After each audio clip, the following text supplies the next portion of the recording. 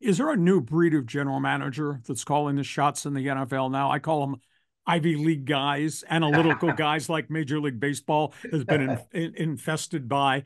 Is there a new breed of GM that says, I didn't draft these other guys. I don't care. I want to win. I'm going to trade picks if I have to. I'm going to do business differently. Do you get that sense? Because I kind of. Yeah, I do. And I think more so maybe 5, 6, 7 years ago, I think the guys that are doing this now are a little more experienced. I'm watching Ryan Poles in Chicago, and I think he's made a couple of mistakes with some free agent signings, not this year, but I think he's learning on the job. And I think that's what happens with some of these guys. It's learn on the job.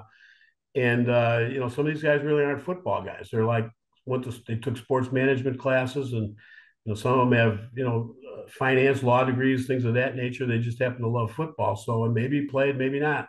So you're seeing some guys in executive positions, in high up positions in the NFL that are very analytic. They use the numbers, they love the analytics, and those things rue the day rather than watching the tape.